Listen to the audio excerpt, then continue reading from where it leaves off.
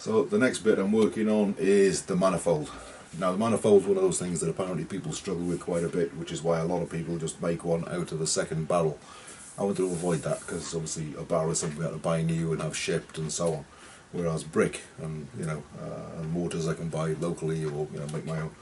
So it's the section that goes basically around and underneath the barrel. So if the barrel fits over the top and the bottom edge of the barrel is pretty much where this ring is here, this isn't going to be here, that's going to be on the top of it, but let's just give myself a bit of a template.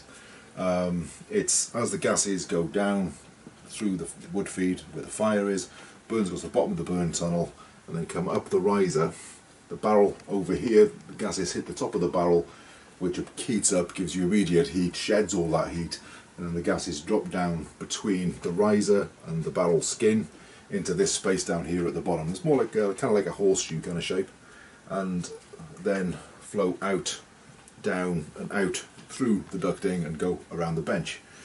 Now there's a few things to bear in mind with it.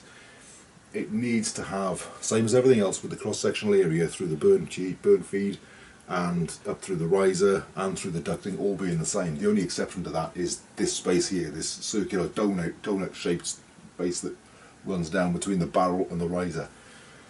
As it gets down to the bottom, you need to be very careful to avoid bottlenecks, so I need to have a minimum of 4 inches gap between, again this is all in the book, 4 inches gap between the manifold and the insulation that's around the riser. Here I've got about 7-8 inches, which is huge, it's brilliant. And to be honest, it's more than I'd expected. Now these earthen masonries are really forgiving, so you can see that it's still pretty wet now, even though it was set up last night. I made a big load of it still in the wheelbarrow, and that's still fine. I could use that for days from now, and even if it went dry completely I could just wet it and keep using it. It's really forgiving stuff. So I just started playing around last night really. It was a bit dark for filming, but it's getting a bit dark now. But I set up the bottom half of it just to see how it would go, so basically up to here. And I hit what I thought was a bit of a wall with it, but I've come back today and I think I've worked out a brick. I thought I'd have to bring it in further and reduce that gap a little bit, which as I say is more than I need, but still a bit more is always good. But I think I've actually got away with it. So I'm going to take all these bricks off down to this level here, which will show pretty much the section that I've done. There's none of this around the back has been done. The bricks have just been stacked up just to hold this ring, which is a bit of a template. It's going to be a slight shift this way with the barrel. There'll be a bit more space this side than the other, but that's fine.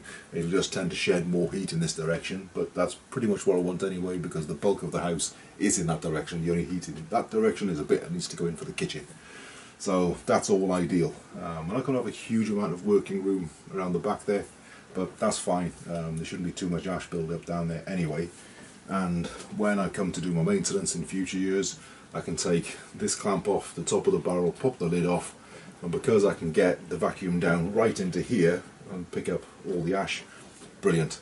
And the same here, from this clean out here, I can reach my arm in and actually into the ash pit that's down in the bottom there, which is because this ducting comes in 1 brick high, so there's a little gap at the bottom. That's the ash pit.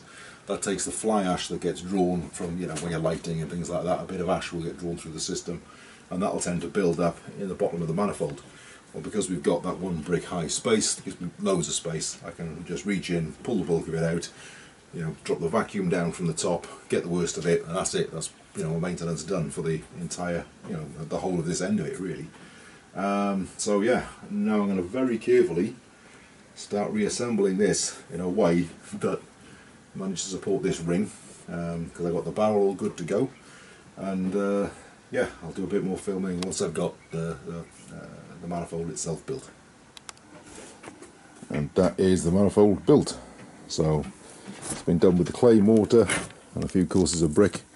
I had to change the kind of brick I was using for that section there, because that's it bridges quite a big gap there, and with using the brick that has, let me show you, that one with these holes in, it's yeah, I've got all sorts of trouble trying to get mortar to fill it with just dropping straight through. So I've had a fan on it just to dry it out a fair bit, and it's pretty good. I'm quite pleased with the clay mortar. That's worked really well. So the next job will be to prep and mount the barrel. You can see pretty much the shape it's going to take here, where it's going to go. So I'm going to bring it up a couple of inches with a nice thick, well supported cob, and that'll come all the way around to a nice depth. Then we'll put the barrel down onto it and sink it in a little bit just to give a really nice seal around it, and then we'll check the spacing between the barrel top and the top of the riser. Now if I bring it up 2 inches to make, because this brick's slightly thicker as well, so I'll have to bring the whole thing up about a couple of centimetres maybe, which will make the gap at the top ever so slightly too big. So what I'll do then is I'll use some of the fire clay, mix it with a bit of sand to make a little bit of mortar, and I'll put a little tiny centimetre high lip just around the top here to bring it down to 5 centimetre gap between the top of the riser and the top of the barrel. So I've put a 2-inch lip of cob all the way around, and that's a good couple of inches thick, and it's a very fibre rich mix as well, because if I try to do just a clay sand mortar, when I place the weight of the barrel on, it's just going to sink straight into it and it might drop a bit too low. So I've got a nice fibre rich, so it'll give it a little bit of support laterally, so it'll just stay on there. And on the top here I've got 2 of my not quite split bricks. Each of them is 2.5 centimetres thick, 1 inch. So with 2 of them on top, that gives me a 5 centimetre or 2 inch spacer on top of the riser. So as I put the weight of the barrel down, now it'll probably be proud of this because of the thickness of that layer down there, but it certainly can't get too low and need resetting afterwards. So as long as I place it on this, I'll give it a bit of a tap down to make sure it's good and bedded and flat and level, and then I'm going to leave it, and then I'll measure the gap at the top of it afterwards, and if it's more than 5 centimetres, I can just adjust that by putting a little bit of mortar around the top here to reduce that, rather than have to chase that angle all over the place, so, or that height all over the place. So the next thing is to put the barrel on really carefully. You see I've placed the rim down and given it a little bit of a wiggle so that we can see exactly where the lip of the barrel should go. So yeah, hopefully that should work okay.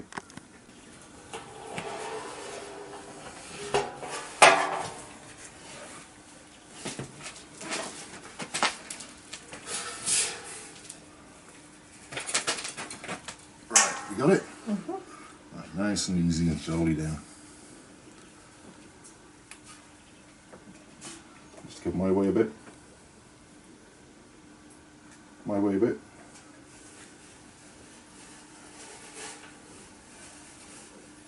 Yeah. Right. That looks pretty good, but that's very, very high. So that's actually better than it being too low. Let's just have a little look.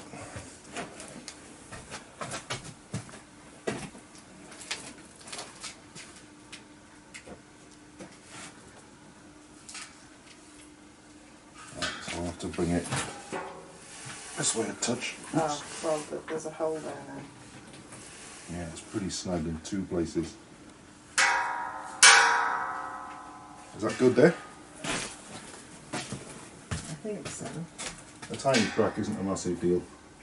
Yeah, I think that's all right. So we can bring the whole See if you thing can see light through it. this way just a touch. It's going to get Oh, there'll be more to go on. It's going to get sealing all around the outside of it anyway, it's just to create a lip for it to sit on.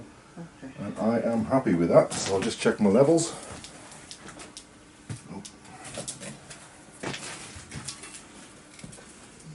I mean, it's high, so I'll definitely have to put a little... That's perfect. I can't hope that it's going to be perfect all the way around. It's perfect. Nice. First time perfect out the gate. That's unbelievable.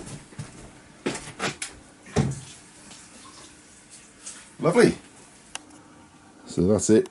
Perfect. Really pleased with that. I ended up not going with putting the lid on. I wanted to be able to see down it as it was going on, but I can already tell that because the lid dishes in about 1 inch, I'd be very, very close. I might have to bring it up a couple of mil, but it's very, very little in it.